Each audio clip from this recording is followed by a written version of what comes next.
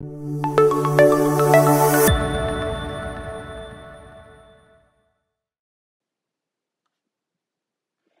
everyone, welcome to my channel. Today I'm going to introduce you how to perform gene set enrichment analysis with Python. Okay, so this is called GSEA analysis. So this is a very commonly used analysis for RNA-seq, for CRISPR screen analysis, for mass spectrum, etc. And usually you will get a gene and ranks them a set of gene, either genome-wide or some gene that you are a subgroup of genes you are interested in, and then you will rank these genes with its differential expression, with its log fold change, or with its enrichment. Okay, and then you want to know whether there are some pathways or gene ontology or gene set that are enriched in the top hits or in the either up regulation or down regulation on either side. Okay, so here I show also the CRISPR screen result with genes and with its differential expression essentiality in PMD5 inhibition and DMSO control condition.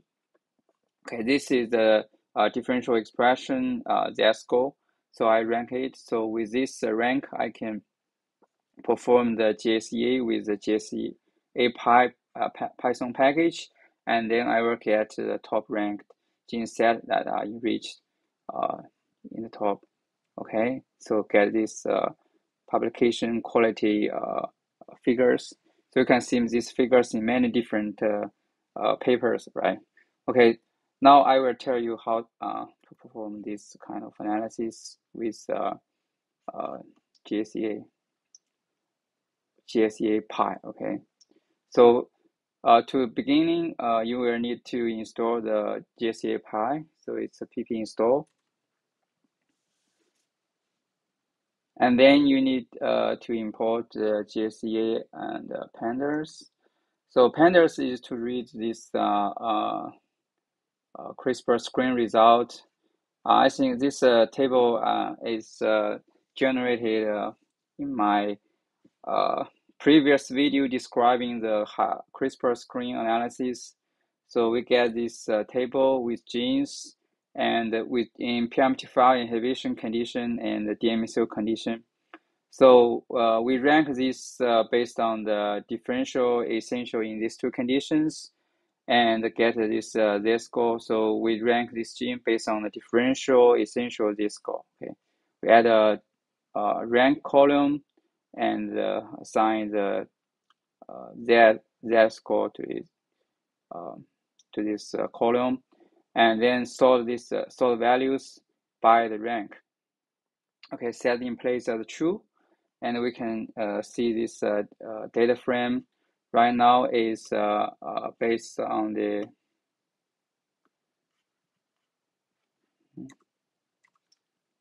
where's the rank? Okay, here's the rank. So we get this rank, and it's in ascending order.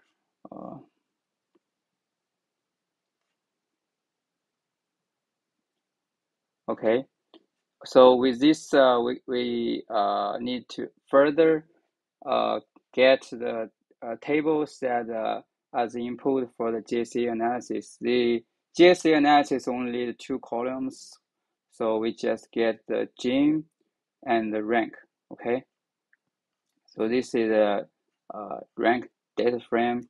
The rank data frame is just this gene and the rank. Okay, so then we need to set the gene sets we want to perform the analysis. Usually the GSEA the GSPy already have some libraries in so within there are many different libraries you can select, or you can also define your own gene set. Okay, there are some like disease related encode projects and geoanalysis, geobiological process is very widely used, and also KEGG and the M signal DB. Okay. We can also use some Python, Panther, and pfam. Also the rectum, the pathways. Okay. So here I only select. I only use the geobiological process as an example. Okay, so you set this gp.pre rank. So give this data frame rank as input, and set a seed to ensure the reproducibility. Okay, I just run it, and the GSEA result is is a dictionary.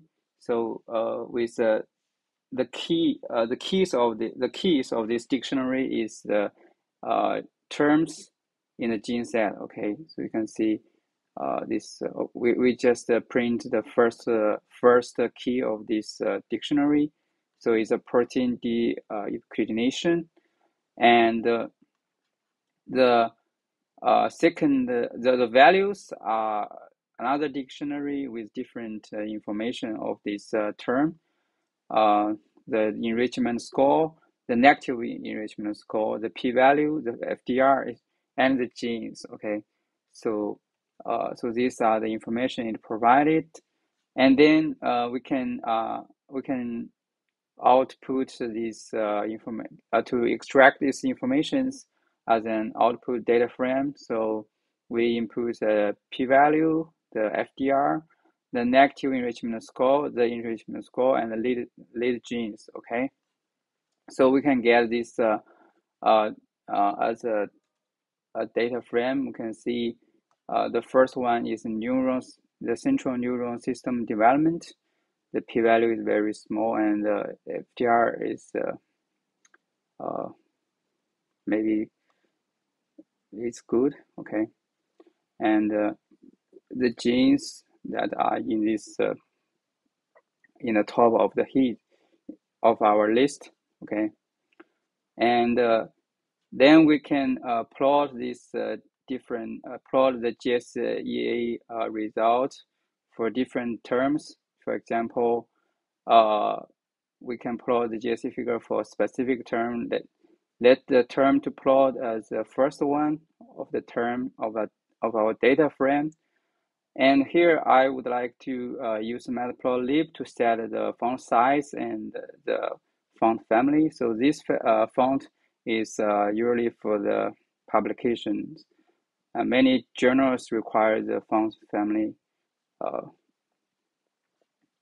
this font family. Okay, and okay, you can put the GSEA result ranking, and term is term to plot, and term to plot result. Okay, and so with this we can also save a high resolution figure as my GSEA plot .png. Okay, so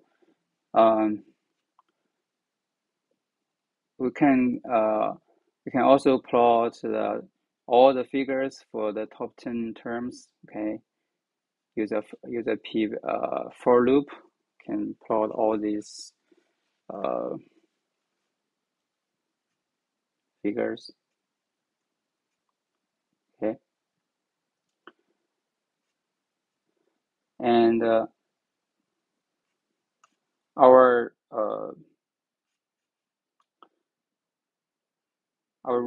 result